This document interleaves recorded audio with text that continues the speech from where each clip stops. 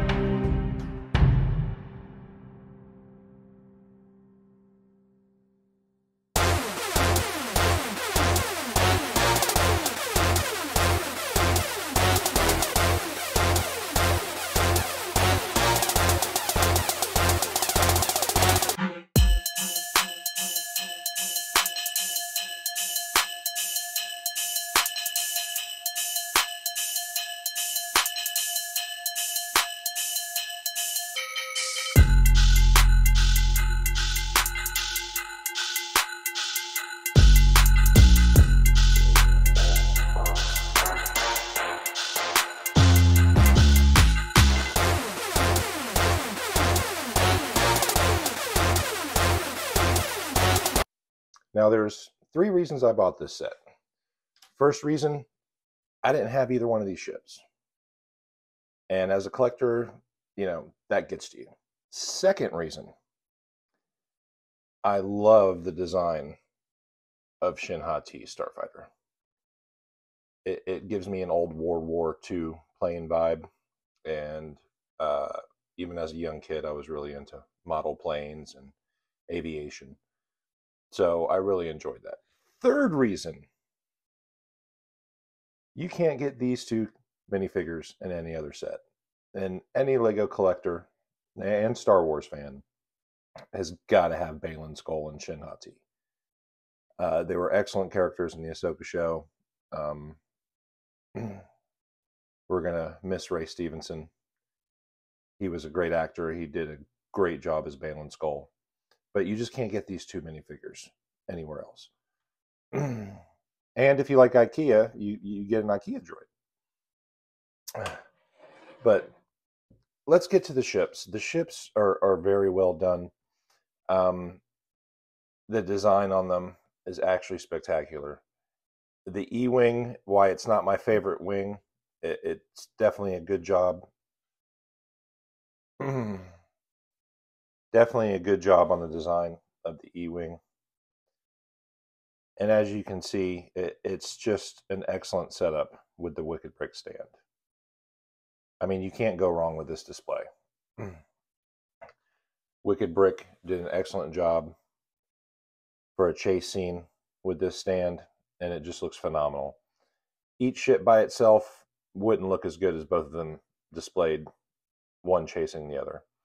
Now, I give this set an 8 out of 10, and the reason it's not getting a 10 out of 10 is because for some reason, lately, Lego has decided that we're totally going to mess up the whole cockpit scenario. Now, when you stick Shin Hati in her Starfighter, and it's the same with the E-Wing, and I'm going to demonstrate to you exactly what I mean. We stick Shin Hati in her Starfighter,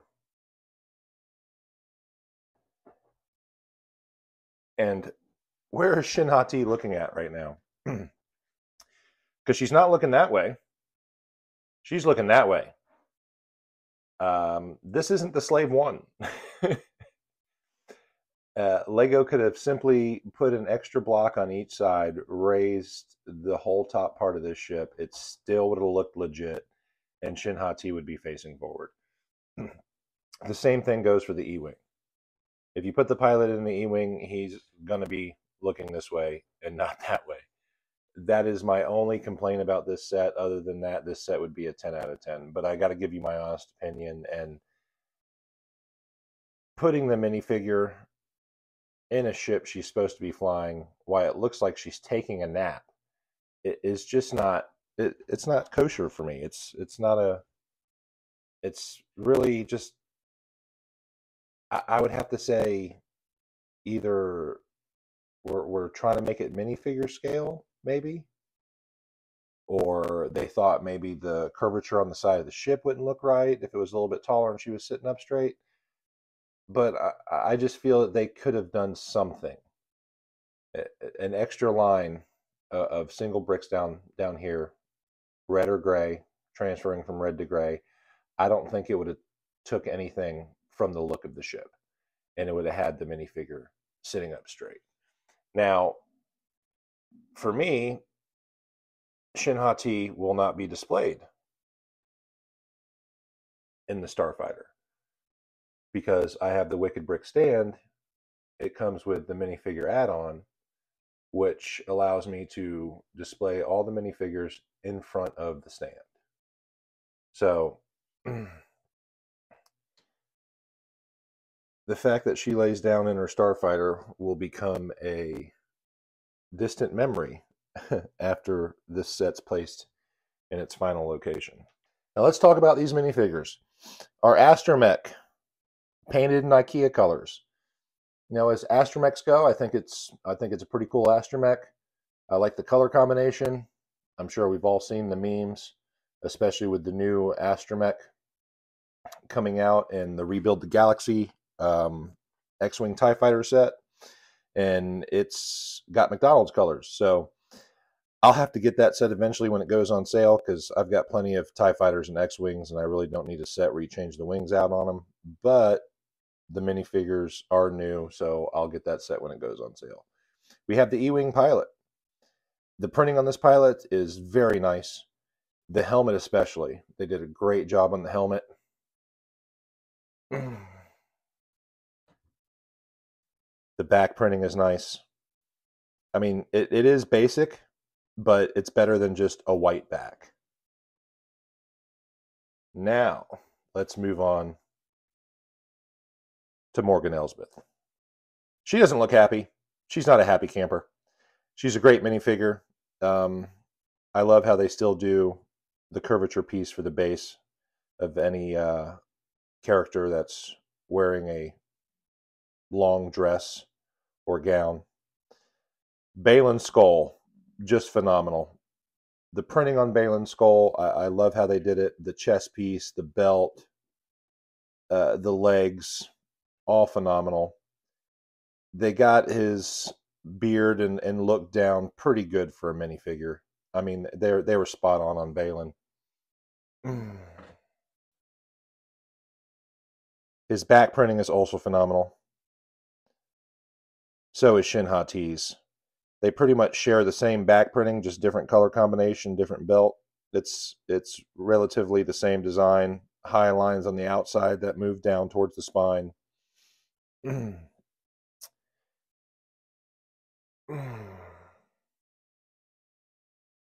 Shin Hati, excellent minifigure. Her hair's a little crooked right now. There we go. Her chest, her torso print and belts, phenomenal. Her leg printing is definitely decent. And I've got Balin Skull's lightsaber upside down. I like to put the air bubble inside the hilt. I got his upside down. We'll have to figure that out. We'll have to switch that out later. And another thing about Wicked Brick stands and cases, the plaques that they come up with is just definitely a plus for me with this company. Yes, it takes forever to get your shipment because they make everything to order. They're in Europe, in London, I believe, or very near London, Cambridge.